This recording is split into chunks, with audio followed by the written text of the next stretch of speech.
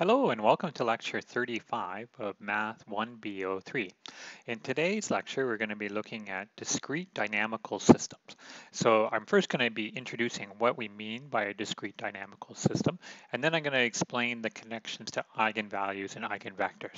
So you might want to think of this particular lecture as kind of an application of eigenvalues and eigenvectors.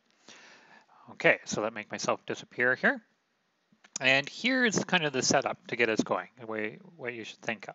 So we have a square matrix, an n by n matrix, and we have some sort of vector, x naught. So x naught has some particular values in it. And what we want to do is we want to consider the sequence of vectors that we get by taking x1 to be the vector that you get by multiplying the matrix x naught by A. And then x2 will be the new vector when you multiply your old vector x1 by A. And then we're going to keep doing this. So x3 will be equal to A times the vector x2, and so on. So the k plus 1 vector that I find is the vector that I'm going to get when I multiply the kth vector by the matrix A. Now, this equation at the end here, so this equation right here, is called a difference equation. So a difference equation. So it's explaining how the vector changes as we go from one vector to the next vector in my sequence. And a dynamical system is a finite set of variables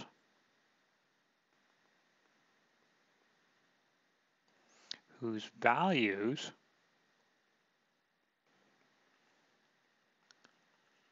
change with time. Okay, and so what does this have to do with our sequence and above? So in the above, what you want to think about is that you're given some sort of initial vector x naught, and it has y0 up to, oh, it should be a y1, not y0. We have a y1 to yn as the entries, and it's the yi's that are changing. Then the yi's are changing. So the variables here are telling us like what the first coordinate is, what the second coordinate is, and so on. So each coordinate is changing with time, and each coordinate is telling us a particular piece of information. So this hopefully will become a little bit clearer when I kind of set up an example that we'll study. Okay, and let's say that we have migration. We're going to look at some migration, and we're going to look at migration between particular planets. So we're in the future, and we can now travel back and forth between Earth and Mars here. So we have Earth on one side, Mars on the other. And in a given year,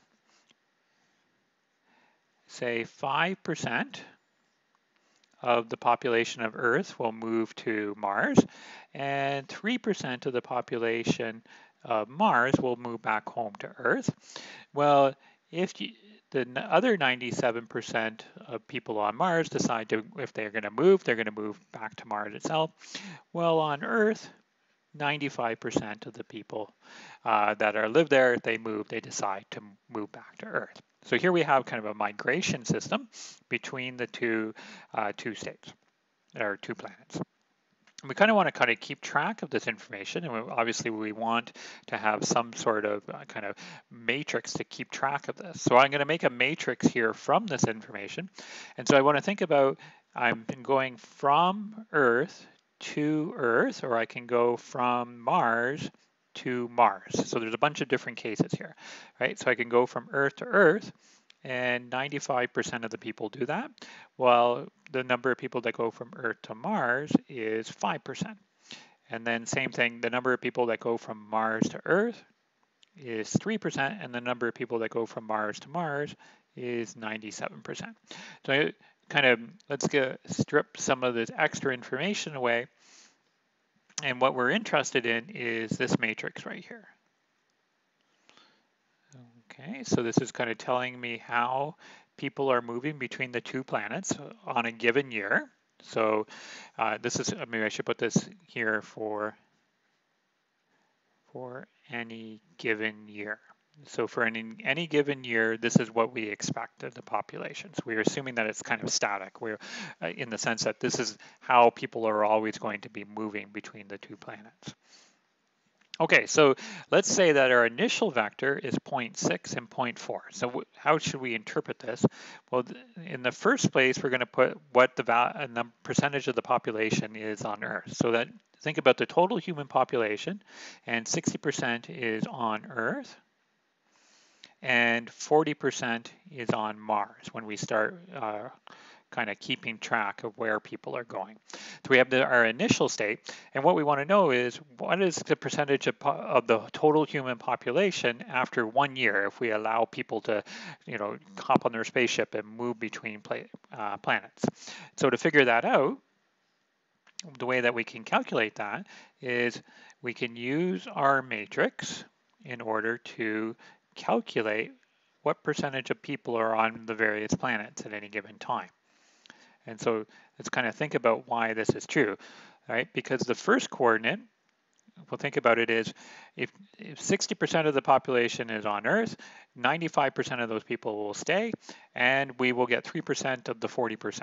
So that means at the end of 1 year, you do all the calculations. That means 58.2% of the population will be on Earth. And then calculating the population on Mars, well, Mars gets 5% of the 6%, and it gets 97% of the 40%.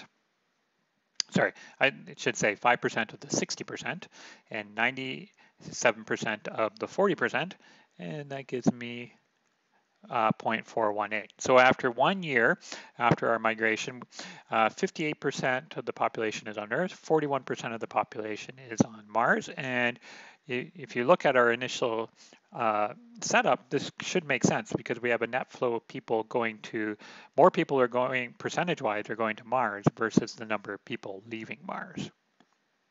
Okay, so that's happening after 1 year.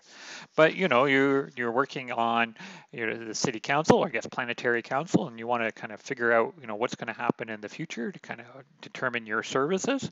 And so that leaves a good question is, well, what does x to the k look like as k goes to infinity, right? So what we mean here is what we want to keep doing is we want to look at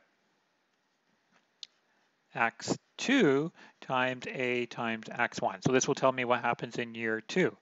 Then what we want to know is what happens in year 3 and so on. So what we want to know is what happens to k as we let time go off to infinity. So we can think of k keeping track.